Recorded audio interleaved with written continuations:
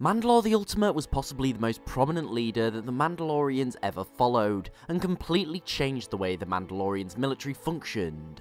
But who exactly is Mandalore the Ultimate?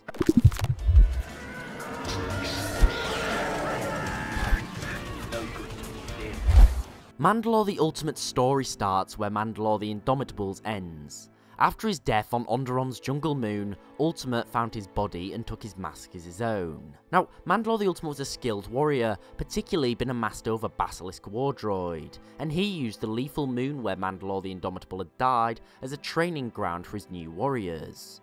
However, the Great Sith War had cost his people dearly. When this new Mandalore called for the support of the clans, there was merely a fraction of their previous numbers remaining.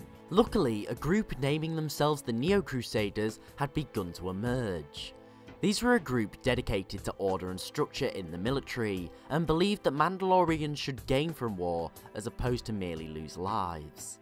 It's for this reason Mandalore began to look for recruitment off-world and with different species. Rhodians, Twi'leks, and even deadly Mandalorian giants were all welcomed into the ranks of Mandalore's Neo-Crusaders. Over time, Mandalorian became less of a species and more of a culture, a way to live, a choice. The Mandalorians grew exponentially as they began invading numerous worlds around the Outer Rim.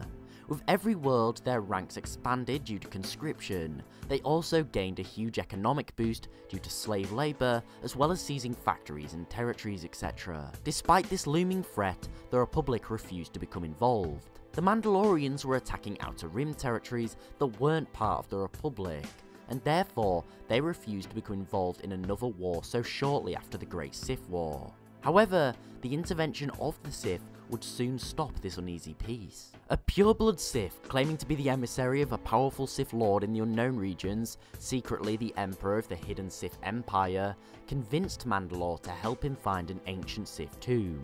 Mandalore indulged, likely curious to find out more of these Sith, either to become allies or a new enemy to attack. The Darkside emissary used Sith sorcery to cloud Mandalore's mind, giving him a vision of making war with the Republic and winning. A galaxy ran by the Mandalorians. However, this was secretly a ploy by the Sith Empire to test the Republic's strength and weaken the Republic in preparation for their return. Mandalore saw this as a prophecy and began readying his armies to attack the Republic. Now, Mandalore the Ultimate was a warrior first. It's for this reason he appointed his lieutenant, Cassius Fett, to lead his strategies. This allowed him to take part much more personally in the war. Mandalore led his armies to the very edge of Republic space. Here he began sacking worlds, including Cathar, where the entire Cathar species was almost wiped out in a brutal campaign by Mandalore the Ultimate. It's also here where Revan made a vow to end the Mandalorian menace. Eventually, the Republic was forced to involve itself when the Mandalorians invaded the world of Taris. Not due to moral obligation, however, but the significant financial investment the Republic had made in the world. However, the Republic struggled to stand against the overwhelming forces of the Mandalorians under their new leader. Their numbers and resources had grown exponentially. Meanwhile, the Republic was woefully unprepared for the war, and majority of the Jedi, aside from a splinter group led by Revan, refused to become involved. Mandalore became infatuated with the prophecy of him ruling the galaxy. He even attempted to purchase weaponized exogorths that could be sent to the far reaches of the galaxy to feed on anything in the vicinity, which would be a considerable weapon when dealing with enemy fleets. He even offered the company who manufactured them immunity for when the Mandalorians completed their conquest, and that they would become the sole provider of all Mandalorian weapons and armor, which would be a great business arrangement for any company that managed to get this. However, the exogorths became loose and the deal was soon ended.